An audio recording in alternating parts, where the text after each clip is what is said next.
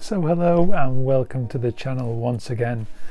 Now I thought I would get some notes for this video because usually I just ramble through these videos and sometimes these are tough subjects to cover, so I thought I would make some notes.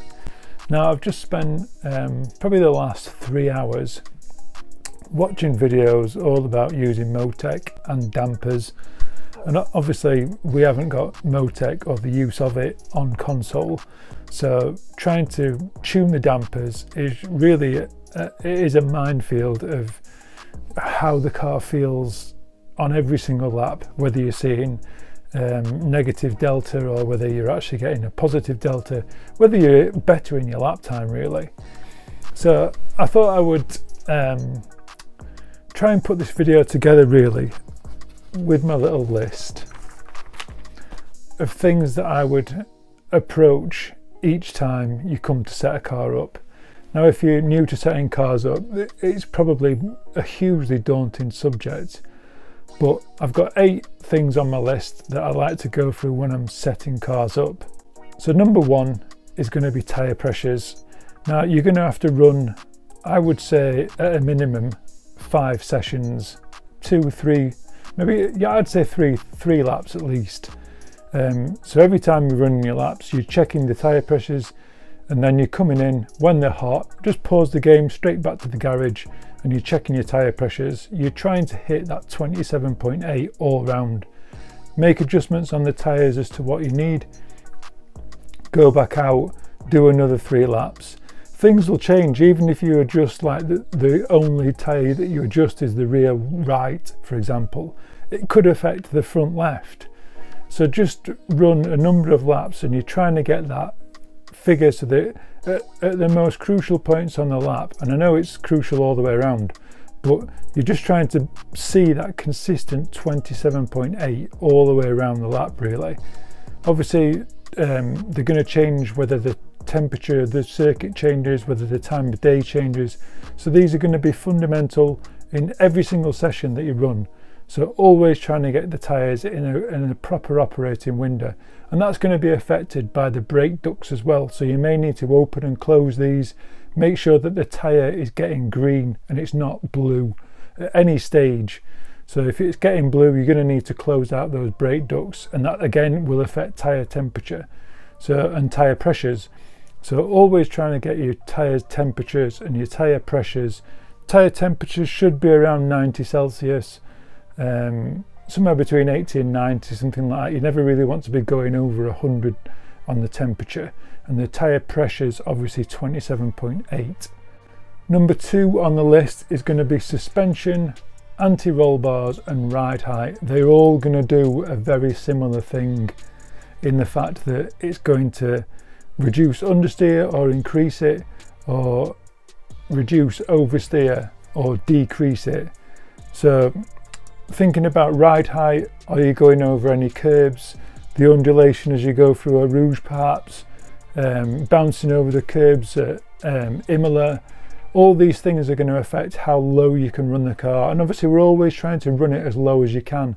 So the best bet for me would be to set the car as high as you can, find out whether you're hitting any curbs or the car's scraping at any point while you're going around the track. And again, that is going to be determined by how stiff you set the springs as well. So we're always trying to set the car as stiff as we can as well. So if you set the car, let's say you use, obviously the lower the stiffness of the springs, the more grip you're going to develop as well.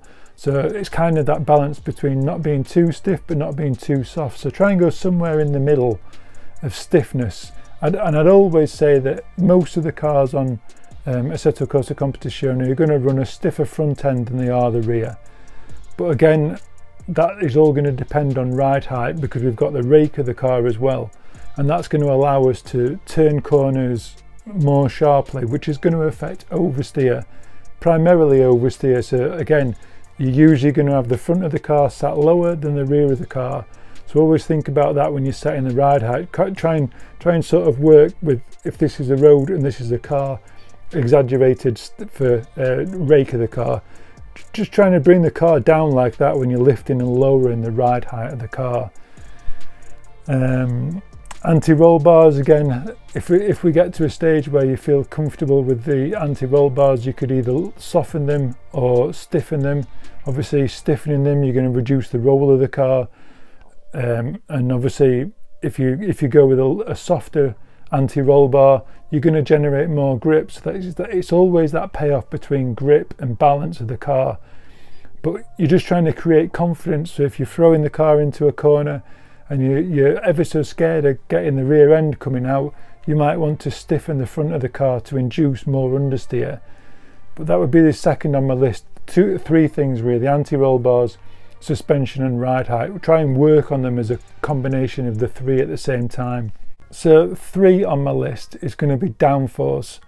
Now obviously places like Spa, Monza, just high speed circuits really, you're going to try and want to run as little downforce as you can. And in retrospect, other places like Misano or something like that, Kyalami, you're going to probably want to run a higher downforce setup. So just trying to work with the ride height, and just, I think it's more a confidence thing. The more downforce you're going to have, invariably you're going to have more grip. So try and work with, if you can get away with less downforce, go with less downforce. If you feel like you're not confident throwing it into somewhere like Puon and you want to have more downforce, stick more downforce on it. It's better to be confident turning the car in and having that a better balance in the car than having less downforce and really fighting with the car all the way through. Number 4 is going to be brake balance, and generally I feel this is a corner entry decision really. Are you comfortable on the brakes going into a corner? Every time you step on the brake, is the rear end wanting to come all the way around? When you're coming off the brake, is the rear end wanting to come all the way around? Some things can be solved in other areas of the car, but generally it's a confidence thing for me going into a corner.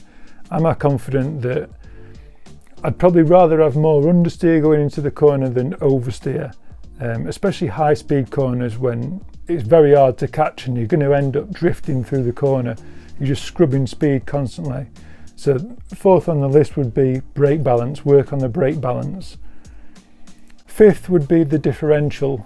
Obviously the higher the figure on the differential, the more oversteer you're going to get coming out of a corner. And that to me is kind of how I work on what differential is going to suit me best on the circuit. The more oversteer that I can create on corner exit, the better the differential is going to be set up for the majority of the circuit. And that's not a massive rule of thumb, but for me, if I can handle more oversteer on corner exit and it's rotating the car off the corner better, I would rather open the differential. So a higher figure on the differential. That brings me to traction control, number 6 on my list. I always choose my traction control based on coming off a corner.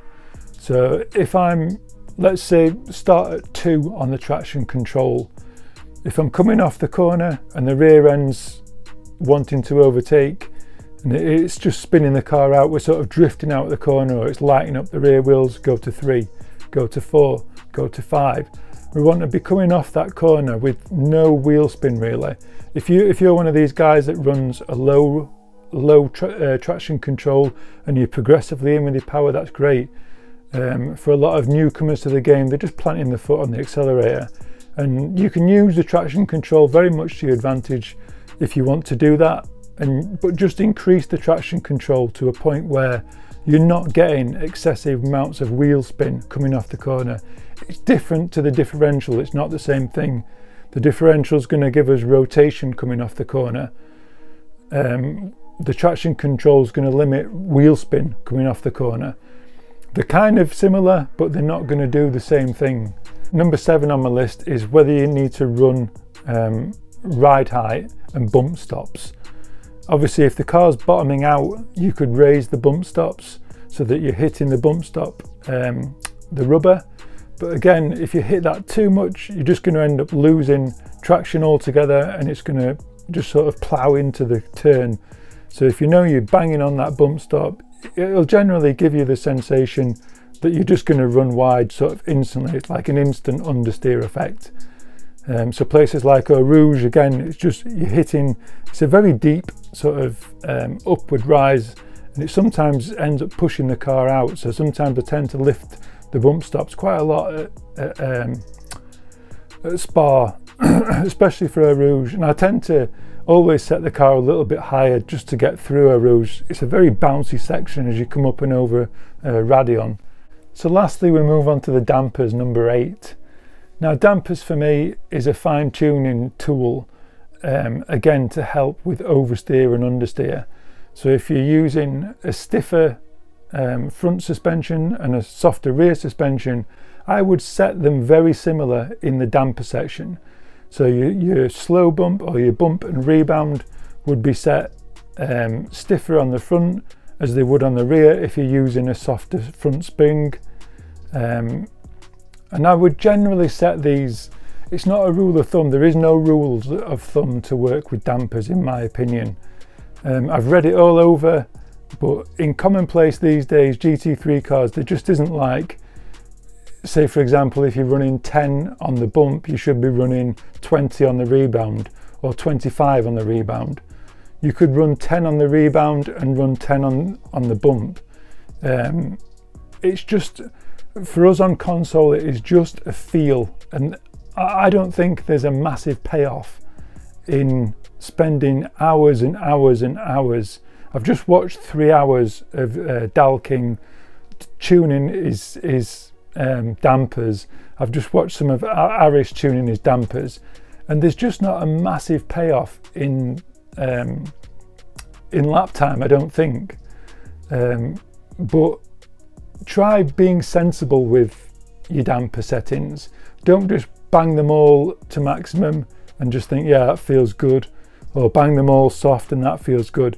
There is kind of like a middle ground, I think, and just sort of follow the sort of, if you've chose, like, let's say if we have a center line here, and this is how you've set your front stiffness on your suspension, and this is how you've set your rear stiffness.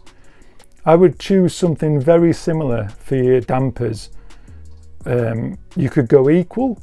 I don't feel like it makes a massive difference. So let's say you've got 18 on the bump, 18 on the rebound, or you could try using 9 on the bump, 18 on the rebound. Just play with it half and half. Try it the other way. I don't think you'll notice a massive difference. And if I'm running my bump and rebound at 18, I'll probably choose to run my fast bump and rebound at half that, or somewhere in between that, but I'd never run my fast bump more than my normal bump. It's a very grey area for us on console. We don't have the telemetry, we just have the feel. And I think every PC driver would tell you it's very hard to set the dampers up on feel alone. So it's just trying to find something in the middle ground, something similar to your suspension setup, and just work with that. If you feel like maximum fast bump and fast rebound works for you, just go with it. It's personal to yourself. And as far as the whole setting up of cars goes, it's just a personal experience. If you try my setup that I put on yesterday, the Ferrari, I've made small changes to that since using it again on the dampers. Just having spent the last day or two reading up on them. Subtle changes, but they've not made a massive difference. You're talking tenths. That could be the difference between me bettering a corner than I did the first time or not. They're just very similar feels. So hopefully you've enjoyed this not so short tips video on setting cars up. My 8 sort of progress through setting things up. I've gone from tyres, suspension, anti-roll bar, ride height together, overall grip, so looking at your downforce, and then I'd work on my brake balance, confidence going into the corners. Then I'd look at the differential, can I handle more power coming off the corner? Then I'd look at the traction control, and then whether I need to lift and lower the ride height for hitting bumps or curbs that are unsettling the car. Again, that might be covered in section 2. And then last of all, the dampers in section 8. And that's it. Hopefully you've enjoyed the video. I hope you found it useful. Please do like and subscribe, share the content, and smash that thumbs up as well. It really does help all the algorithms. Please leave a comment in the comment section. I do appreciate getting any feedback or any discussion within the channel. And thanks again. Ciao for now.